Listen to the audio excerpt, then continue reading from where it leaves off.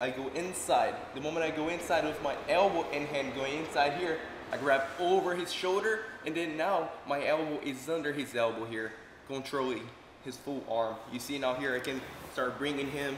I have the arm, I'm gonna push his head a little bit to the side. The moment I do it, I have the space to pass my leg over. How I'm gonna do that? I'm gonna attach my shin to his shoulder, and then now I'm gonna slide, pulsing my hand on the floor.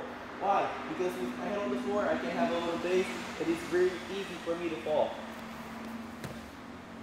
And here I am with the arm trapped, and I can start working on the arm attacks. I like to leave my foot inside of the arm. Why?